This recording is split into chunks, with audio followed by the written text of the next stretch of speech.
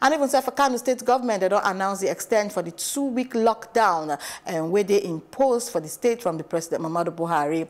The State Commissioner for Information, Muhammad Garba, where Yan for early Tuesday, Yan say in principle, Governor Abdullahi Ganduje don't extend the lockdown with 1 more week to still contain the spread for the pandemic. And according to the state government, they decide when they reached after the due consultations with the federal government and key stakeholders for the health sector.